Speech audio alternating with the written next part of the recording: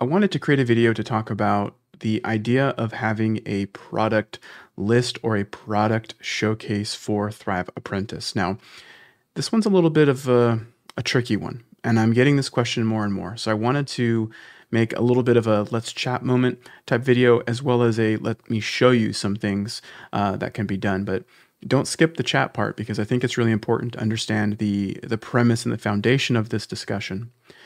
So using Thrive Apprentice, you can create what are called products. And like I've talked about on this channel now for several years, products are like a box. They're like a container. And you can put things inside this box, like a course or a blog post or a blog category. You can put protected products inside this box. It's basically just the vessel, the container, that you are giving access to, giving somebody access to when you sell the product. Now, you can sell the product through various mechanisms. ThriveCart, SureCart. You can grant free access to a product by a user role. However you give somebody access to the product, they get access to what's inside. So now that we've defined what a product is, we need to think about this idea of creating a product list. It's different than creating a course list, because if you think about a course list, a course is a single thing, and a list of those single things is one-to-one. It's a list of these single things. How would you create a list of products if products are just boxes that hold things that themselves are somewhere else? So for example, a Thrive Apprentice product could have a course inside of it, but the course sits over here. That same product could have a protected file in it that sits over here, and that same product could have a page in it that sits over here. In Convology Pro, my membership, I have in a single product, I have 10 courses, protected files, I don't know how even many. I have probably 5 or 6 different pages for replays, for office hours, and a bunch of other things. All of that is in one single product. And then I have varying degrees of different products with things inside of them. So how would I make a product list, a showcase of my products, and have someone be able to interact with that and be sent off to go to that product when that product itself has no physical representation? It's not manifested in any way. Think about that, right? If I made a product list, my product list would say Convology Pro, Convology Community Membership, course, etc. And if someone clicked on Convology Pro, where would they go, right? Because that in and of itself is just a collection of things. So with that out of the way, I think that helps us understand why a product list does not exist in the Thrive ecosystem, right? Thrive Themes, the company, did not make a product list element, right? Because it can't exist.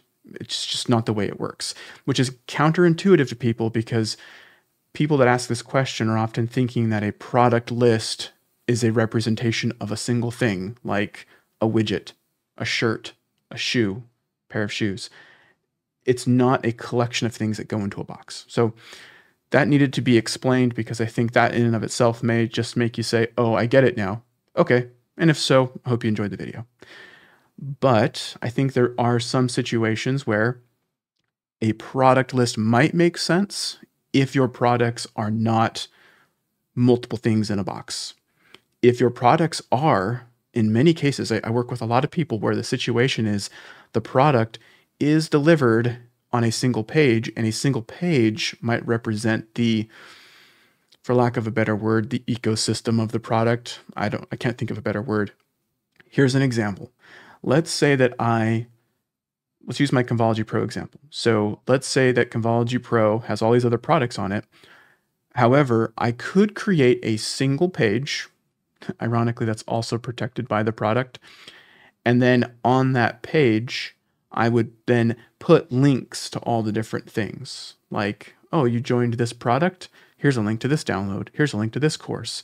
Think of it like a silo page. So I could create a single page and then use the post list element, which can also show pages, in order to showcase this array of different products or the landing page, or maybe each of your products has a dashboard that you would use to show. So let's jump in now and look at the actual mechanics of building this thing, because it's not complex. In fact, it's very similar to just about everything else. So let's dive in and take a look, and then we'll come back at the end and we'll do a couple more thoughts that I wanted to get across. Here we are on a normal page on my website, and we're going to add in just a basic post list. So we'll search in our elements for a post list and we'll drop it onto our page. We're not going to get fancy with our design here. Let's go ahead and choose a very simple post list element. I'm just going to choose this one right here. What the post list does by default is it goes out and it looks for all of your standard posts that are in the normal WordPress post type. So what we want to do is we want to filter our posts by, on the left-hand side under post list, clicking on filter posts. And now we're going to choose to display, instead of posts, we're going to choose to display pages. We'll uncheck that. Now we have pages to display, but we don't want to show every page on our site. We want to add a rule to only show specific pages. Those specific pages we'll search by title, and then we'll display pages that are, let's search for product, because I've made a couple product ones. Let's search for product A, and let's search for product B. It's in here somewhere. There it is. And let's search for product C. There it is. There's product A, B, and C. Now we're going to click Save and Close. So now I've been able to show product A, B, and C, and I might want to rearrange the order of these. So let me filter the posts again, and I can choose to order them by the date they were published, or I can order them by the title. Maybe that makes more sense. Or I can randomize them, or I can use any of these options here. So we'll do by title, and we'll also change this to ascending, and we'll click Save and Close. There we go. Now we have product A, B, and C. Now by default, this is pulling in the featured image. The featured image is dictated at the page level, and it works just like a post. So let's go to my WordPress post editor here, and let's take a look on the right-hand side. You can see that there is a featured image for product C, and I can add a featured image by clicking here and adding it from my WordPress library. There we go. I've added an image to my product, and now let's return to our post list. Let's go ahead and save our work and refresh. As you can see, product C now has a featured image. And if I select my post list, on the left-hand side under post list, I can click Edit Design, and I can make little tweaks to this. I can essentially do whatever I want for the design within the scope of what Thrive can do. But maybe I want to select the product title or click the text that the product title is in, and maybe I want to now center this under the product image, and then I can click out of that to apply it to all of them. Okay, let's assume that I'm happy. Now I can click Save Work, and I can preview it. And now I have a very simple product list that leads to a very specific page on my site. So let's say I wanted to go to product C. I would click on product C, and this would be the page. Obviously, it's empty for this demo. What if your page looked more something like this? Now, this is just an example of my overall courses landing sales page. However, what if we ran with the Ecommerce Pro example, and what if it started like right about here? And instead of our courses, it said my courses or courses in Convology Pro, and someone could then, instead of it being learn more, it would say go to course, and you would then just either insert a course list element onto the page, which I've gone over on the channel. You can find other videos. Or you could manually make these different components and have these just go into each of the courses directly. And then what if you scroll down and maybe the section was protected files, and you could call them like my downloads. And this would be a great little product landing hub for the product that you've made inside of Thrive Apprentice.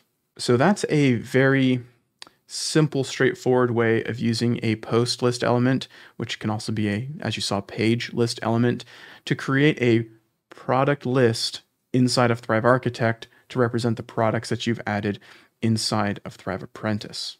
This doesn't do a ton of good for the people out there who say to me, well, Doug, I have 50 or 100 different products. Those are usually the people that use WooCommerce or like a big e-com setup and want to migrate to something more like Thrive Apprentice. I don't know if this setup is right for you. I don't know if making a list like that is right for you. But if you have a ton of time and the desire to make a ton of different manual pages, you could. You could very well do that, and it would work decently well for you. In some cases, instead of using pages, if you had, let's say, 100 products, I would say use posts instead and give those posts a category and call it, I don't know, products. And then take that category and use a post list to only show posts in the category product, and then filter that category off of your blog post. Or if you're using a post list for like a normal blog, let's say on your main site, then I would say filter that category off of your main blog and just use that category for representing products. So you could say, show all posts with the category product, and then maybe add additional tags onto those products. Like maybe your products are broken up into categories. We'll use something really simple like courses, workshops, and downloads. So you could have posts created that contain groups of downloads. You could have posts that link off to a bunch of courses, and you could have posts that link off to other things like, what did I say? Courses. And then you would say display all posts that have the tag or category product, and then have this tag, and then make another post list that posts that have category product with this tag. You just want to be careful that you don't create too much confusion and work for yourself if there was just a better way to begin with. And to be honest, you may just want to ask yourself, is my business with 50 products really meant for Thrive Apprentice? Remember that Thrive Apprentice is a membership plugin, but memberships typically don't have 50 to 100 products. Memberships typically have a handful of different membership levels. And if your products are courses, then just use a course list or sell your products individually or lump your courses into a handful of product levels.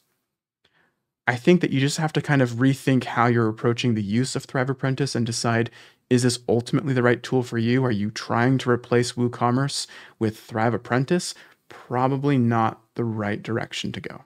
As always, if you have additional questions, you're welcome to post them down below and I'll do my best to get to them. But the best way to get hands-on help from me is inside of the Convology community membership. You can go into our community, you can ask questions and get help directly from me and other members, or inside of Convology Pro, where you can also get access to all of my courses. If you're interested in either of those, I'll leave links down below in the description, and I'll see you in the next video.